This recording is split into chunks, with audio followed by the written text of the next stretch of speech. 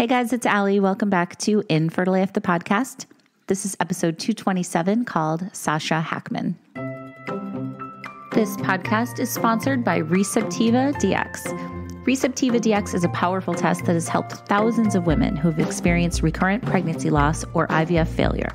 The test helps detect inflammatory conditions of the uterus that might be preventing you from becoming pregnant or staying pregnant. The most common underlying condition of a positive Receptiva DX test is endometriosis with or without symptoms.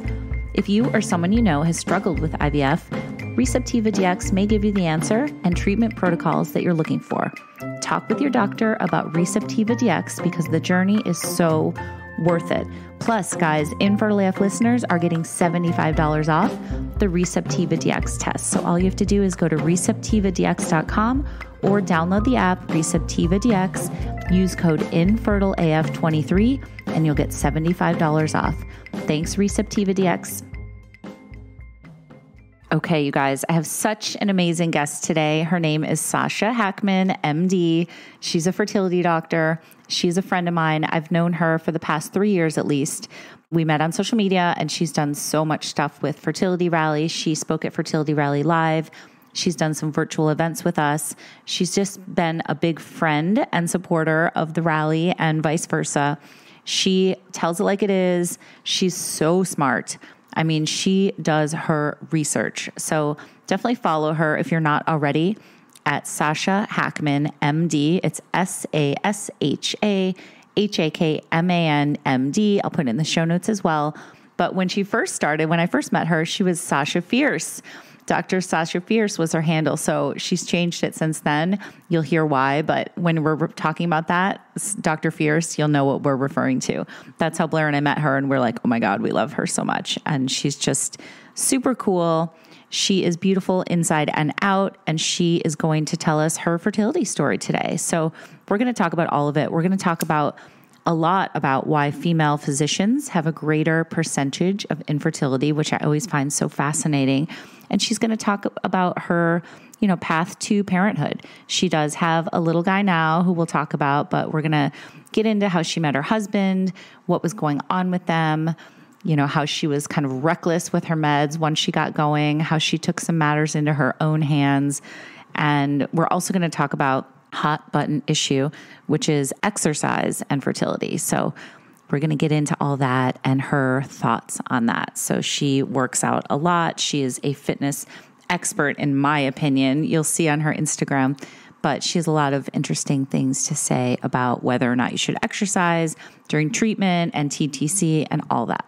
So much going on. I just adore her, in case you couldn't tell from my emphatic intro. But without further ado, this is Sasha's infertility story.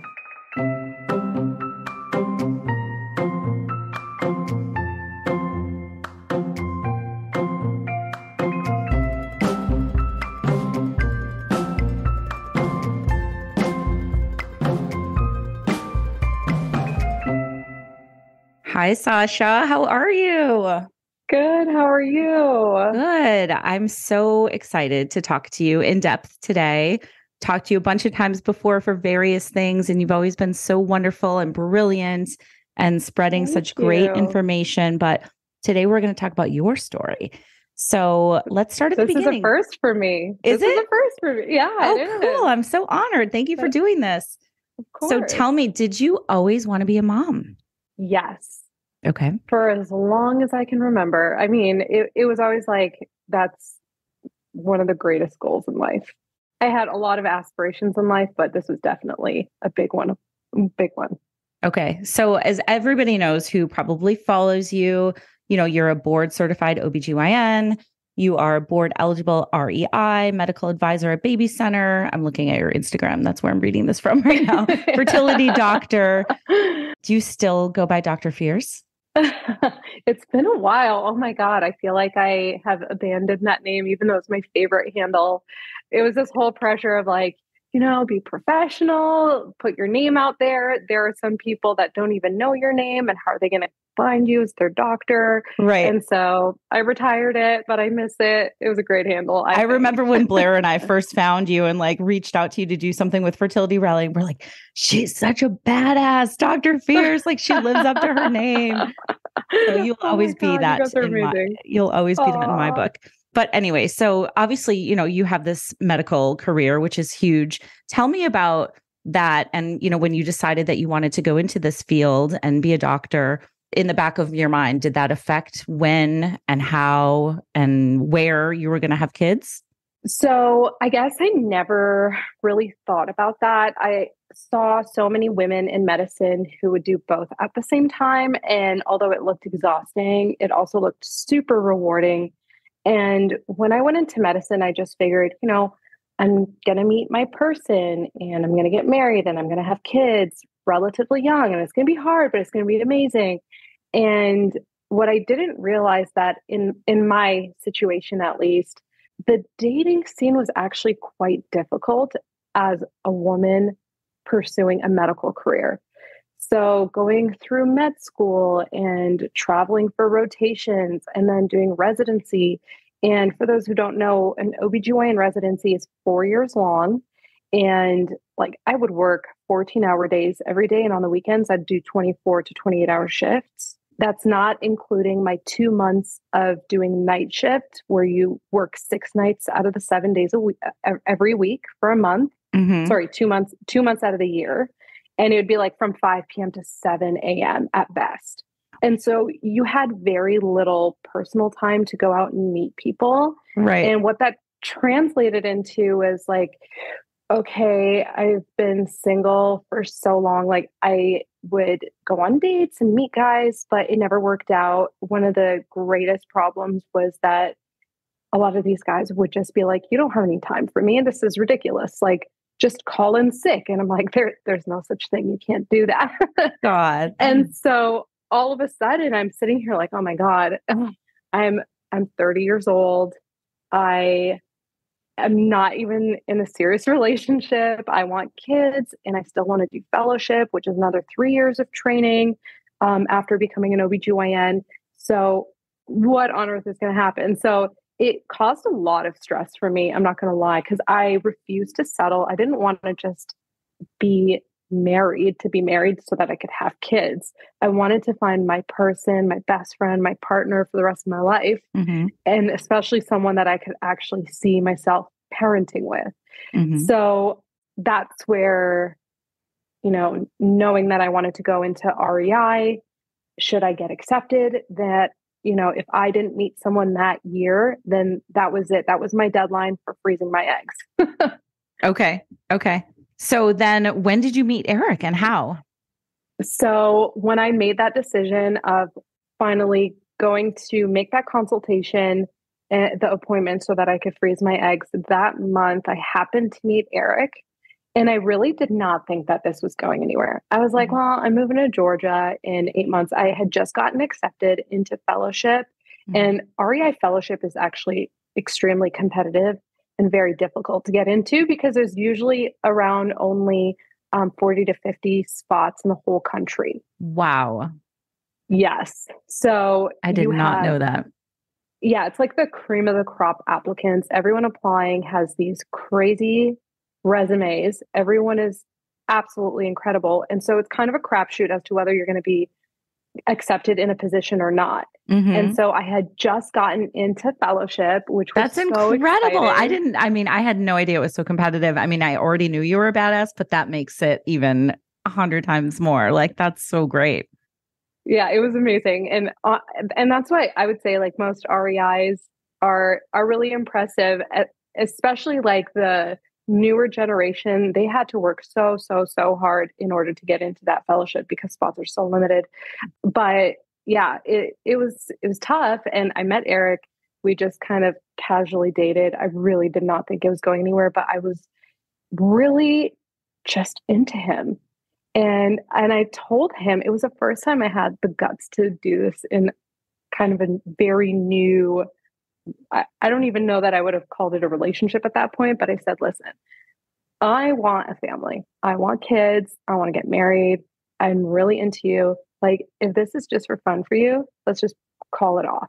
Like, no hard feelings, but this is your exit point if you're not down to make this a serious thing. Right. You're like, I'm giving you an out.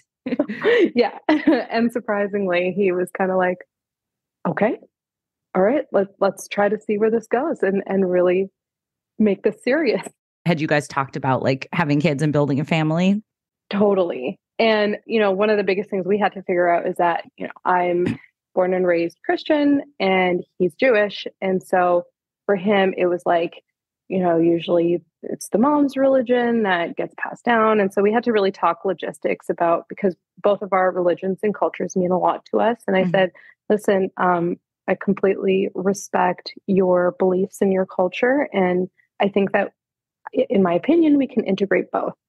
And so we really spoke at length about how we would do that. Should we have kids? Should we get married? How it would look like for our family. And once we kind of figured that part out, then it was like we were both all in. We knew that this was it. Okay. So then once I'm fast forwarding a whole bunch. When did you guys start to try? Like when we were like, okay, let's do this. So we started to try as soon as I graduated fellowship. Okay. And the reason for that, I would have started a lot sooner, but we were apart for 3 years.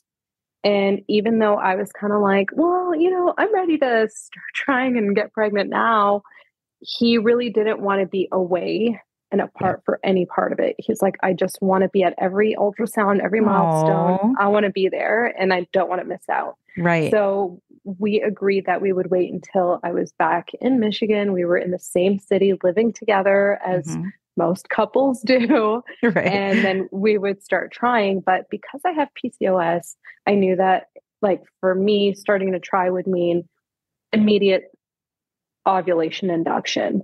And so before we even started trying, and before we knew we were going to start trying, I had already done my own complete fertility evaluation. I had one of my colleagues do my saline ultrasounds and do all the blood work and everything that I do for my patients, because why would I not want to know all the information that we can have before starting to try? And, of course, that entailed me early morning one day before going into work being like, here's a cup, hurry up, give me a sample. Right. he's like, what? Yeah. And then you're like, don't ask questions, just do it. I bring a sample into work and I look under the microscope and I'm like, all right, we're good. You looked at the sample? That's so cool. Oh, I sure did. I did it with the andrologist and it was a good time. Oh my God. I have not interviewed anyone yet who can say that they've done that. So that's pretty cool. That's amazing. Did you end up freezing your eggs when you had been thinking about it before you met Eric, or no? So I didn't freeze eggs. We actually ended up freezing embryos. I did the thing that I always recommend people not to do, which is, at that point so let's backtrack a little bit. Okay. So I wanted to freeze my eggs, but at this point, what people didn't know is that we actually secretly went off and legally got married. Oh, wow. This was a couple years before so romantic. I love it. Yeah, it was a couple years before our actual wedding. And so at that point, I was like, listen, we're married. Why would I just freeze my eggs? I know that we're not going to transfer embryos at this point in time, but let's make embryos so that we have all the data. And I told him, I said, it's funny. I always tell my patients, like, never do this. At least take half of those eggs and freeze them unfertilized, because that way you can decide the disposition of those eggs. But I, just felt so sure of this that we decided to make embryos and freeze them just in case we ever needed them. Okay. And it was my way of preserving fertility. And I still tell patients, like, even if you have a committed partner, it's a good idea to still freeze your eggs, because you just never know. Right. Like if it doesn't work out with that partner. Exactly. Then you might be older and now you're dealing with a situation of possible infertility and inability to reverse the clock. Like, that's it. Whatever you're left with is what you're left with, and you can't go back in time. And I would say that's the number one biggest regret that I have in my older patients who come for treatment especially once they hit 40, it's kind of like, oh my God, I wish I froze my eggs when I was younger. I may not even be in this situation. Mm-hmm. But at the time I was 32. So I was like, if God forbid anything ever happened, I still have a few years Yeah. of being able to just like freeze eggs and then, have that as a backup. Right. But yeah, Brilliant. at that point, yeah. And then when did you find out that you had PCOS? So this was, I would say probably towards the end of my residency. So when I was younger, I would go like maybe 8 months without a period, and then I would bleed for 2 months at a time, and it was very erratic, very unpredictable. Mm-hmm. Terrible, terrible cystic acne. Like it was awful. I'm surprised I don't have worse scarring. It was really bad. I never dealt with the hirsutism thing, but I was on birth control pills for I think 15 years to just try to control these symptoms. But the doctor that put me on the pill at the time never really did a proper evaluation, which, with my career now, I know is a big no-no. Like you got to do the workup first before you start the treatment. You can't just treat something without knowing what's going on. Fast forward to my residency, I stopped birth control pills because I just wanted to see if I now bleed at regular intervals. And once again, I just would go months without a period. And then, it would just be super irregular. And that's when I decided to do the workup with one of my attendings. And it was pretty clear at that point that I had PCOS, which was never, it was just missed for so long. And I felt really silly as an OBGYN not knowing that I had this the whole time. And it just was kind of missed. So interesting. So I was reading one of your recent posts on Instagram and, talking about how twice as many female physicians suffer from infertility than the general population. So can we talk about that a little bit? What do you know about that? And what do they attribute that to? So I think it's attributed to a couple things, because the biggest thing that we've noticed is that that female surgeons are the most affected by far. And I always wonder if it's something like electrocautery, you're inhaling kind of the fumes from the desiccated tissue. Oh, wow. I don't know. We don't fully understand or know. I'm sure a big part of it too is the lifestyle. In a surgical residency, and that includes an OBGYN residency, you are so sleep deprived. You're working so hard. There's no doubt you have elevated cortisol levels, extreme stress. And so I'm sure that is a big contributing factor. And this is just speculation, of course. Like there hasn't been any study that says, okay, we've really looked into this and we know for certain that these are the reasons why female physicians have a greater percentage of infertility. But I'm sure that those are contributing factors. Okay. So interesting. It's such a I've talked to so many doctors in this field. Like I know you're friends with Ruhi and, countless others who have talked about that in their own fertility journeys as well. So I find it really, really fascinating. Yeah, it's fascinating. And it's also really sad because we work so hard to help other people. And then, a lot of programs too, they do not cover any sort of fertility treatment. And so, as a fertility specialist, I have the perks of my job, right? And so most of us have easy ways of getting treated without necessarily paying the full price of it, having, our jobs covering our treatments if needed. But, I'd say a lot of physicians don't necessarily have that luxury. And especially if you're in training, you get paid very, very little. And so most doctors who are in residency or fellowship can't afford it if they don't have coverage from their programs. And then they find themselves trying to really catch up as soon as they graduate and start getting that proper physician paycheck. And now they have the resources, but they've lost many good years of some young, healthy eggs. Right. And then you were talking about too, how they don't have the flexibility to go through the treatments and go in for all the appointments and all that stuff. So exactly. Kind of messed up.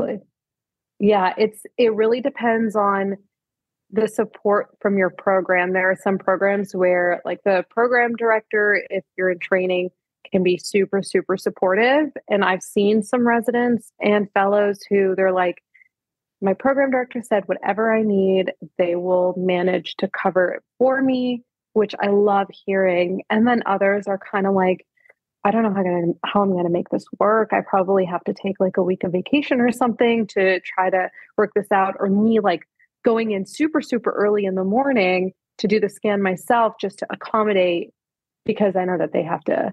And you know, most of us will do whatever it takes to accommodate these women, because we know that, like, you know, you're serving other people and you're not being helped out here. So we got to do what we can to help you.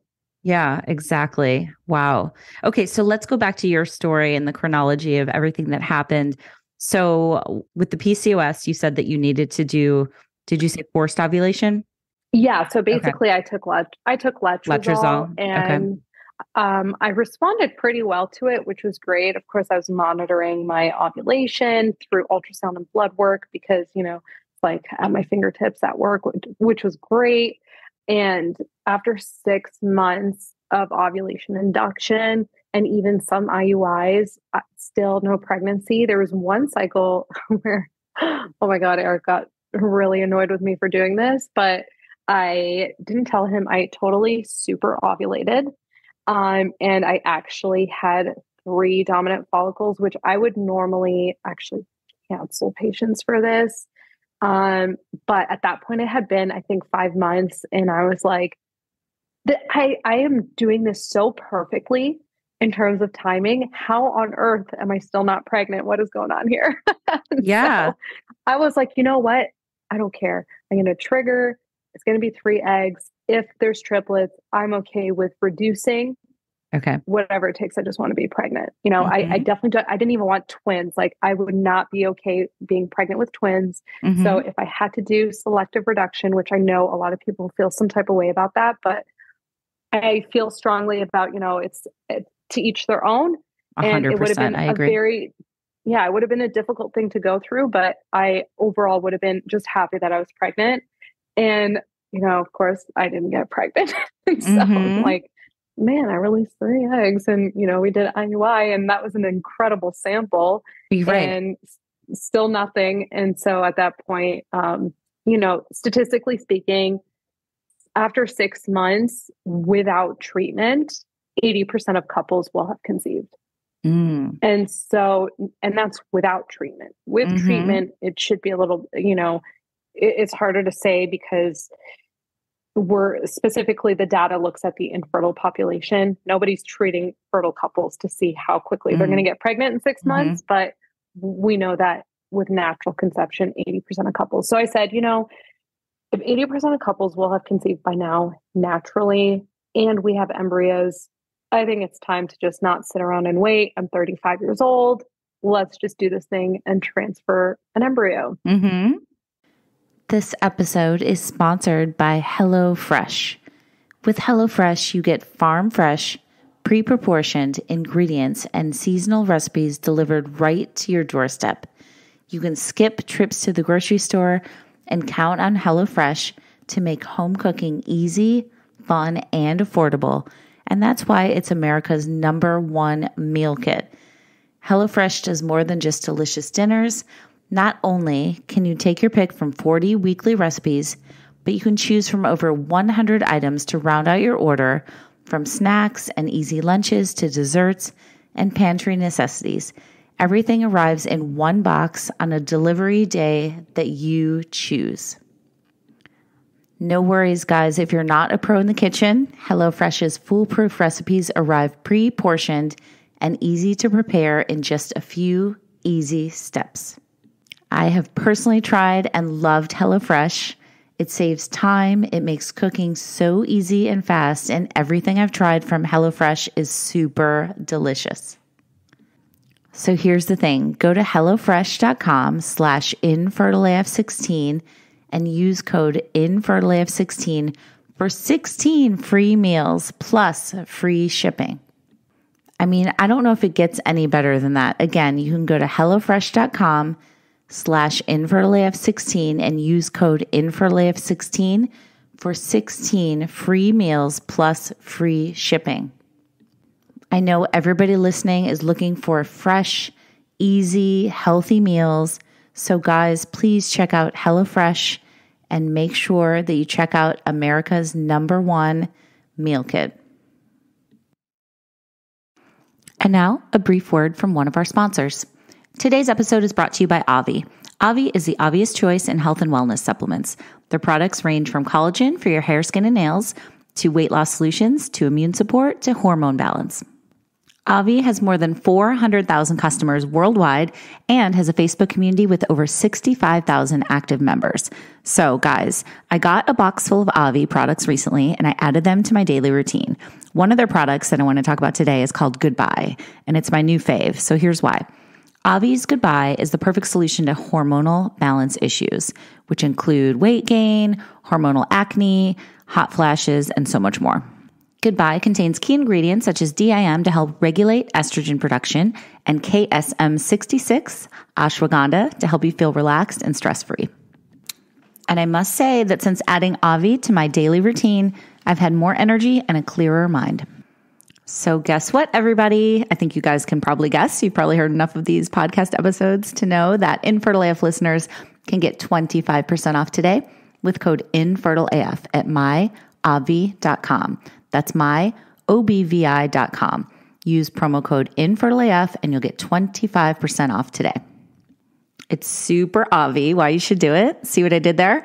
Let Avi help you reach your goals this summer. Again, go to myavi.com and use code INFERTILEAF for 25% off. Thanks, Avi. And had you tested the embryos?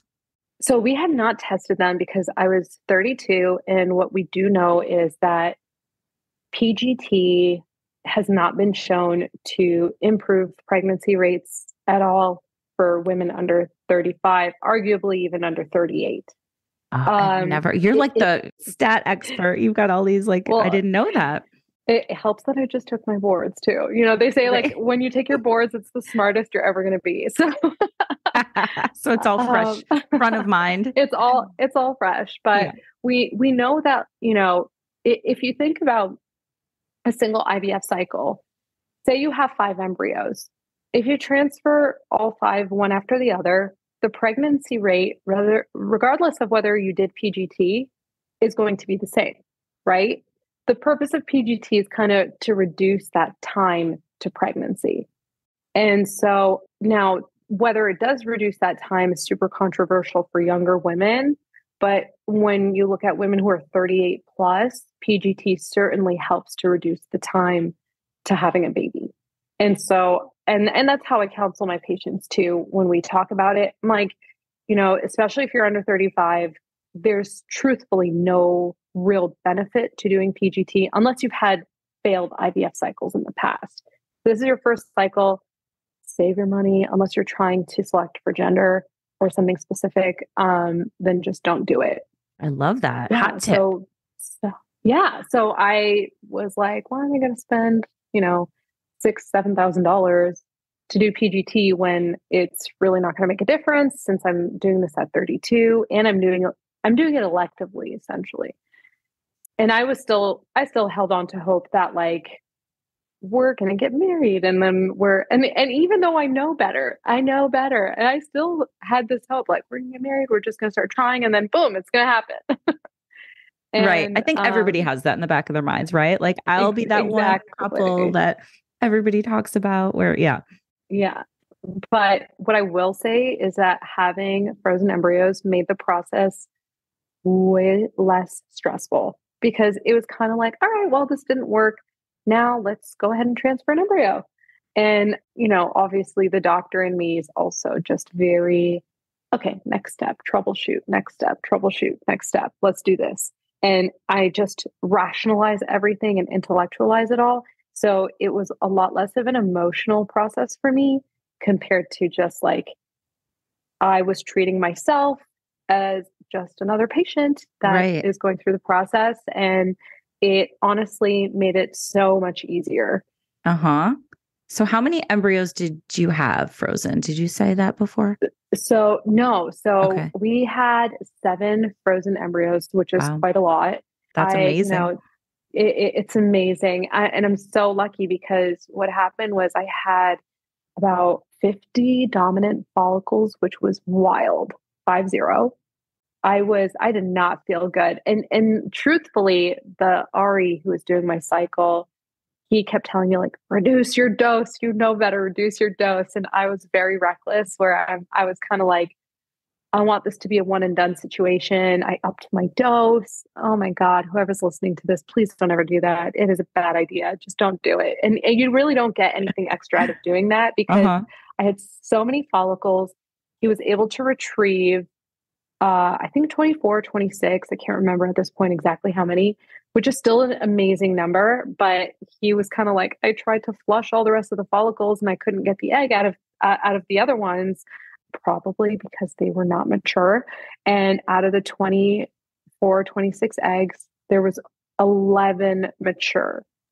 So very few mature eggs out of the total number. So I knew at that point there was some sort of maturity issue here with my eggs.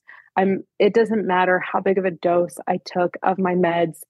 That's kind of the moral of the story is like, if you go up on your medication dose, you're not necessarily ending up with a higher number.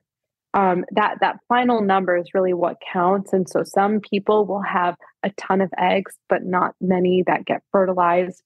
I was lucky in the sense that, of the 11 mature eggs, we got 7 blasts, which is very unusual because typically you see there's a 70% fertilization rate. So say you had 10 eggs, you can expect 7 fertilized, and out of the 7, about 50% will make it to a blastocyst stage.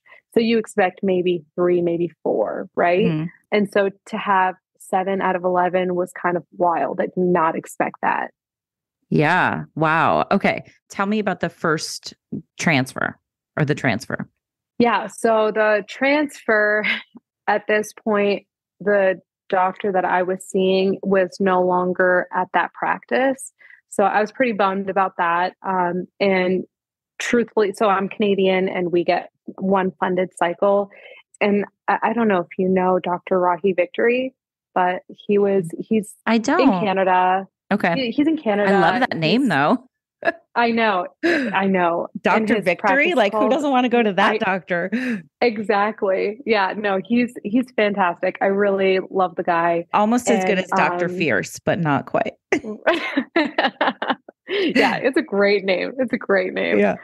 Yeah. So he was no longer there, but the embryos were there. And I looked into shipping it to him and it just kind of turned into this whole logistic thing. And I was like, it's fine. I'm just going to kind of control my own protocol and then show up for the transfer. So that's kind of what I did. And when I got there, I asked to go into the lab and see the embryo. I asked to see my chart and to pick the embryo to transfer based on, the grading, the morphology, all of that. And so, yeah, I luckily got a lot of say in how that all went down. So you were kind of like your own doctor. You're treating yourself basically, right? Pretty much. That's so cool. Short of doing the actual transfer myself, which I physically cannot do. Right. So yeah, I really, really took over my own care, to be honest with you. I mean, I feel like if anybody could though, it would be you. like the first one who does their own transfer. Oh my God, that would be wild. If I could, I really would. Yeah, exactly. Yeah. So tell me how it went.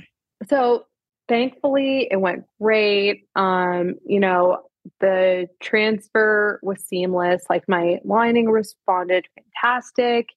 I called the clinic to say, hey, I'm ready. Things are looking good. I want to start progesterone today so that I could have my transfer in 5 days. And they were just kind of like, okay. So then I traveled to go get the transfer. And then, they're like, well, okay, in 2 weeks, we're going to have you check to see if you're pregnant. And in my head, I'm like, oh, come on, guys. Do you think I'm waiting 2 weeks for this? Have you met me? So 4 days later, I asked our phlebotomist to draw my blood and send out for a beta. And everyone's just kind of like, it's only been 4 days. What's wrong with you? I'm like, yeah, I'm just kind of curious to see what's going on here. And after 4 days, I saw that it was 7. And I was like, oh my God, implantation happened. Let's see if this is actually going to keep going. And so I kept following my beta levels every 48 hours. And then I went on a little trip for a week. It was supposed to be our 2-week wait trip. And at that point, I already knew that I was pregnant, very, very early, but, pregnant on this Yes. trip, which made it so much more relaxing, even though I knew at that point, it could be a biochemical, things might not progress, and that's Mm-hmm. okay. Mm-hmm. Like, at least I know that implantation happened. And that's what Mm-hmm. I just kept trying to tell myself. And, sometimes it's a double-edged sword having all of this knowledge where you know so much that you can help yourself, but you also know so much that you start to get into your own head and think of every possible outcome that can occur. And those are the moments where you're kind of like, well, ignorance is bliss. It would be nice to know less. And then, I come back from this trip and I check my beta, and now it's like in a range where it's high enough to detect on ultrasound. So I, tell the sonographer that I was working with at the time, I'm like, all right, Claire, you're going to scan me today. She's like, what, already? I'm like, yeah, we're checking for a sac. And so things just seemed so easy. And I just couldn't believe how fortunate I was. And then a couple weeks into it, that's when I started, I was in between patients and I started to have this really heavy bleeding. And my heart just sank. I was like, oh my God, I'm miscarrying. This sucks. I can't believe it. I knew it was too good to be true. And you just start to tell yourself all these things. And I'm in that moment, I just assumed that it was a loss. And I'm just like hysterically crying in the bathroom. Oh. And then I come out of the bathroom and I call the sonographer. She was like at the front desk talking to a patient, and I tell her to come immediately. And, she quickly scans me. And to my surprise, there's a heartbeat. And I called Eric and I said, you need to come in right now. Like, Oh my God. this is so bad. Like, I'm bleeding so much. I can't believe it. Yeah. And, you're just like totally panic ridden. And I see that it's a subchorionic hematoma. And I'm like, okay, thank God there's still a heartbeat. But then you're just kind of on edge for that whole first trimester thinking like, Totally. is this going to keep going? Am I going Right. to lose this pregnancy?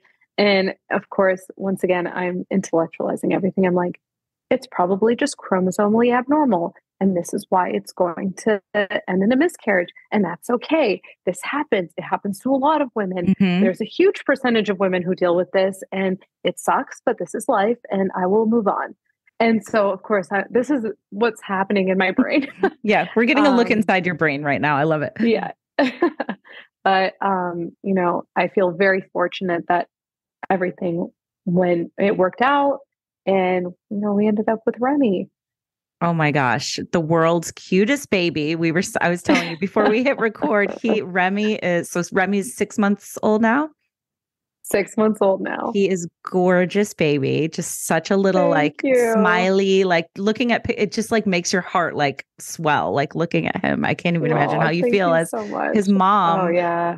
Oh my God. Question about subchorionic hematoma. Is that how you say it? Yes. I can never Yeah. get that right. It's like say that 10 times fast, right?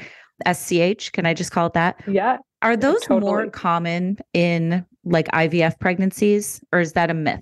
Yeah, no, they are. So it depends kind of who you talk to. There are some docs who will say, no, they're not.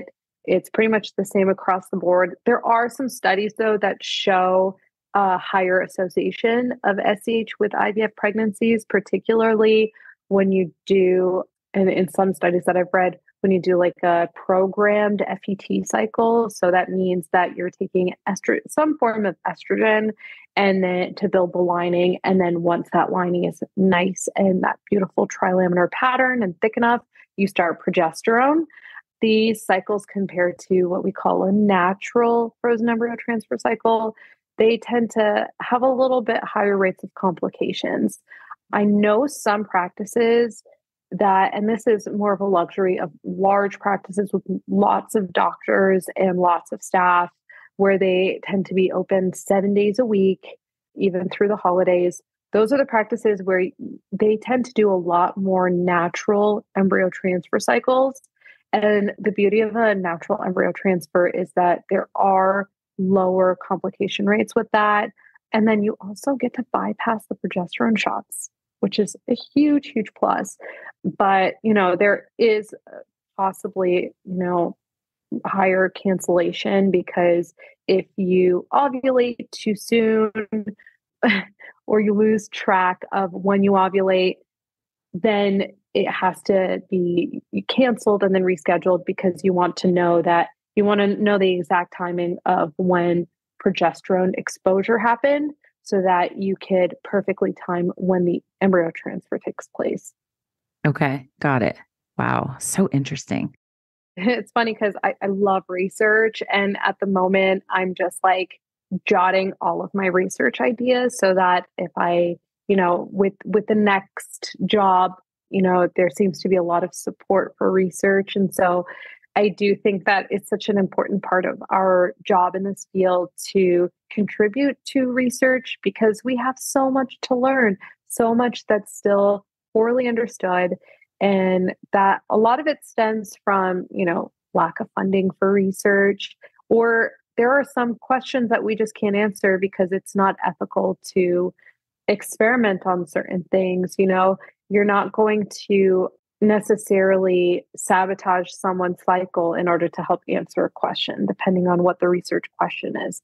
So when it comes to trying to conceive and pregnancy in general, a lot of things are a lot harder to research because we don't want to necessarily have a group of women, which may be the experimental group or the control group, where we're, withholding the standard of care and possible successful outcomes for them. Mm-hmm. So what about I know that you talk a lot about exercising and all that stuff while TTC. Can you give us kind of the Cliff's notes on for somebody that maybe hasn't seen your fertility rally talk on this or, hasn't watched your Instagram a lot about it? People are always saying, is it okay to work out? Is it okay to do X, Y, and Z? Can you give us your just brief thoughts on that? Yes. So it actually blows my mind how much I hear about doctors saying not to exercise while you're going through the whole TTC journey, while you're going through your treatments, and even after you've had an embryo transfer. There's absolutely no data to suggest that exercise harms your success when you're going through fertility treatment or just your simple TTC journey. But lack of exercise can certainly harm. You need to be active. Now, the major thing to know about this is you shouldn't just start some really crazy intense exercise routine when you were previously sedentary. So everything in moderation, right? You're not going to go from never having worked out to deadlifting 200 pounds and breaking your back or Right. running a marathon. Right. Everything's got to be gradual and you kind of make your way up and get yourself a sort of condition to whatever type of exercise you're wanting to do. Now, even those who are conditioned, if you are exercising for hours a day, that certainly can impact your reproductive performance. And so cutting back can certainly help, especially if you have a BMI under 19. So extremes of BMI can certainly negatively impact your reproduction, but everyone, regardless, should do some sort of movement. The recommendation is actually, and if you look at the CDC or the NIH, there's the recommendation of 150 minutes per week with combination of resistance training and cardio. And that's what I tell my patients is a really good starting point. You can kind of divide it up however you want, whatever works with your schedule, and do the workouts that make you happy and that's sustainable. If you are starting to work out from not working out in your TTC journey, then the general rule of thumb is if you can hold up a conversation throughout your workout, then you are totally fine. There is nothing to worry about there. If you are over exerting yourself, then that may not be great for the average person. Once again, it's not applicable to everybody. But yeah, I mean, who's expecting anyone to hold off on exercise through the TTC journey when for some women this could be years? So you're going to tell someone that they should hold off on exercise for years? That doesn't even make sense to me. Yeah. Plus, especially when there's no data to show that it harms. yeah. Thank you for clearing that up. Yeah. Plus for me, it was like, that was my therapy. That was, Correct. Soul Cycle and yoga were like the two things that Yes. got me through and kept me sane, so to not be able to do that would have been really brutal for me. Totally. And honestly, I always tell my patients, I'm like, whatever your workout routine is, keep it going. Don't change it. The exception to that, I think I've only ever had one patient with this where she had very, very, very low body fat. And so I told her, I said, like, you need a little bit higher body fat percentage. I mean, you're super cut and lean, and that's incredible from an athletic performance standpoint. But right now you just need a little bit more fat. So let's like at least up the calories or decrease the exercise. But for the average person, honestly, like whatever most people are doing is most likely perfectly fine. Yeah. And should be encouraged to continue it. I was just giggling because I'm like, literally no one has ever said that to me in my entire life. Like, you just need a little more fat. You need a little more calories. Never heard that. I've never gotten that. Anyway, before we wrap, Sasha, tell me if anybody's listening who might be in like a really low place right now. A lot of our listeners are obviously in the thick of it and looking for support. Yes. What kind of words of wisdom would you impart?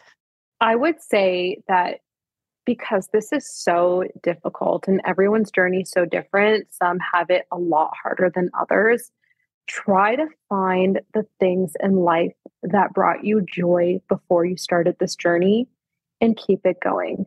Don't put your life on hold. While you do have to, unfortunately, make some scheduling sacrifices to go through the treatments, don't forget to prioritize yourself and to prioritize your partner, and remember why you chose each other, and remember the things that have made you happy before you embarked on this TTC journey. It's easy to forget about the things that have brought you joy, but bring it back, because hopefully one day you're going to have your turn to celebrate your win, and you just don't want to put life on hold for too long though either.